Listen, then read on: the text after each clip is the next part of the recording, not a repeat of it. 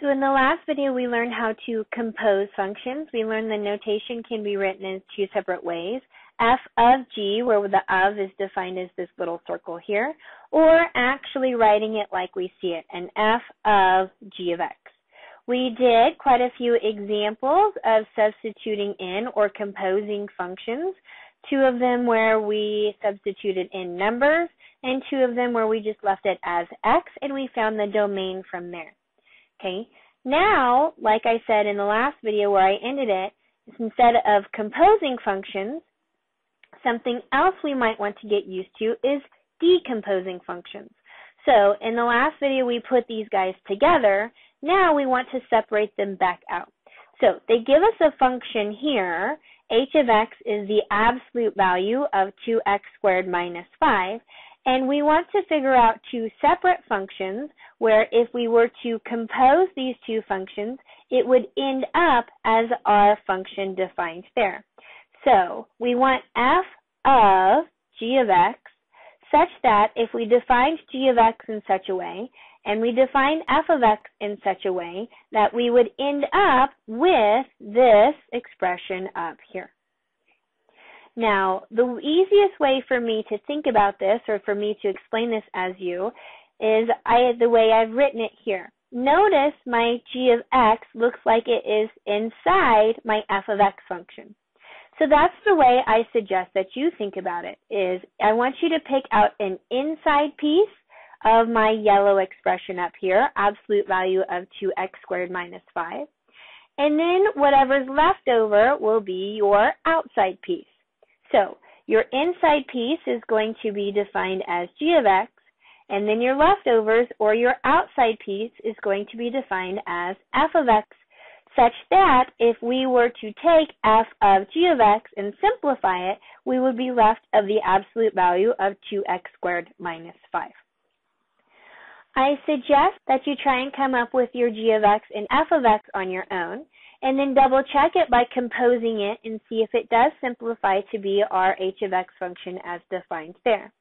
When we come back, I'll give you an example or two of how this can be defined. And they are not unique. So if you came up with one answer and I came up with a separate answer, that's not saying that mine is right and yours is wrong, or vice versa. There is more than one answer to these type of problems here. So see what you can come up with to compose these and get our h of x function.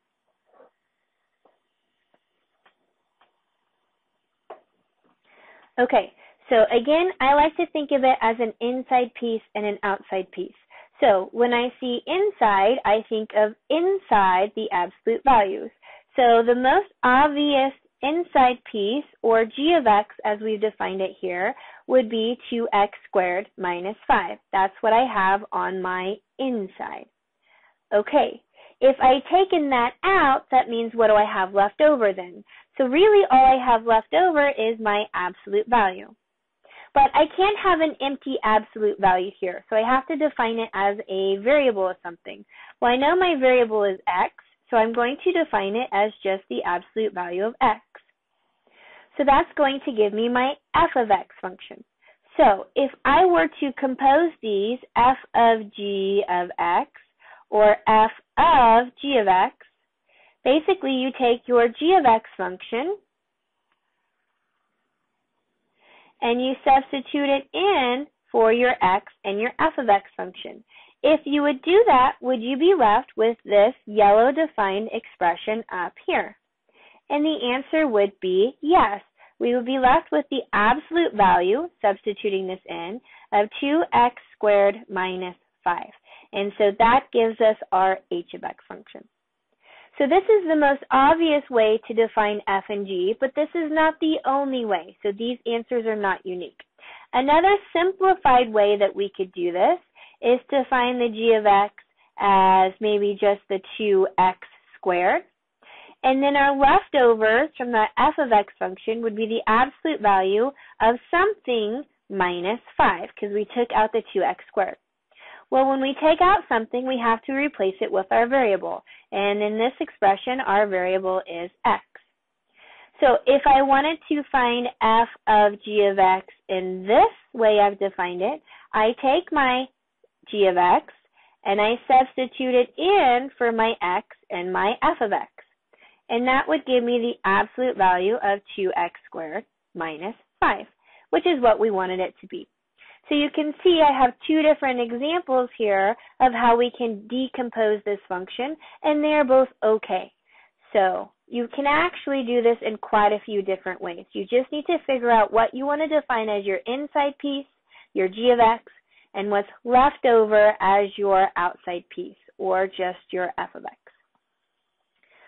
All right, now that we've decomposed it, let's go back and actually start recomposing things. And we're going to do algebra functions here. So we're going to find the difference quotient, and I'll explain that here in a minute. But we're actually combining our two techniques so far in this section. We're combining the algebra functions, where we add, subtract, multiply, and divide functions, as well as composing functions. So in part A, we want to find f of x plus h, hence a composition of functions, where we take our x plus h and we substitute it in for all of our x variables. That gives me 3 times x plus h squared minus 5. And we want to simplify it. So let's FOIL out our x plus h, because we know that we cannot distribute the square when our operation on the inside is addition or subtraction. So first, that gives me x times x, or x squared. Outside gives me an x times h. Inside gives me an x times h. So together that gives me 2 of those x times h's. And last, h times h is h squared. So let me distribute my 3, gives me 3x squared plus 6xh plus 3h squared minus 5. So that is an example of composition of functions. Now, in part B, we want to find the difference quotient, which is what's defined here, f of x plus h minus f of x all over h. So this is an example of the algebra functions when I want to subtract two different functions. Now, what is the difference quotient exactly? Well, this is a calculus tool. So if you can figure out how to do this in college algebra, that's going to make your life a lot easier when you move on to calculus. So this is in preparation for calculus. Okay, so all I need to do is substitute these in. So I'm going to take this f of x plus h and substitute it in for this function here. I'm going to take my original function, 3x squared minus 5, and substitute it in for f of x, because that is my original function, and then I'm going to divide it by h. So my yellow piece, 3x squared plus 6xh plus 3h squared minus 5. And I'm subtracting my blue piece, which is 3x squared minus 5, and that is all over h. Now, I've actually made a mistake at this part here, and I hope you can find it. I hope you are yelling at me at home saying, nope, that's not right. Remember, when you substitute in these pieces, my yellow piece and my blue piece, I always suggested when you're doing that to substitute them in with parentheses. The parentheses around the yellow piece does not have any effect on it, so you could have left that off and it wouldn't have hurt you.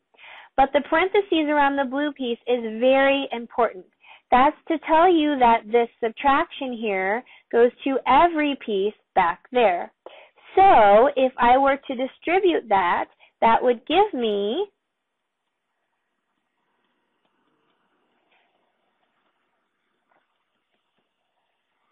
a minus 3x squared, which you probably had, but a plus 5. Negative times negative gives me positive 5, and that is all over h. Now, the reason that it's so important that you distribute that negative is because then this positive 5 should cancel out with that negative 5. Not to mention my positive 3x squared cancels out with my negative 3x squared there. So, what I have left at this point is a 6xh plus 3h squared all over h. So that's what we have at this time for the difference quotient, but you need to ask yourself is, can I simplify it any farther? And the answer is yes. All of our terms have h's involved, so we can factor an h out of the numerator, gives me 6x plus 3h, and we can then cancel that h with the denominator. We can only cancel when things are in multiplied form, so now this is h times this, so my h divided by h cancels out, and so my difference quotient answer leaves me with 6x plus 3h. So we started with a large, very messy fraction or very messy problem, but the wonderful thing about difference quotients is most everything ends up canceling out, and so we end up with a very nice answer down there, 6x plus 3h.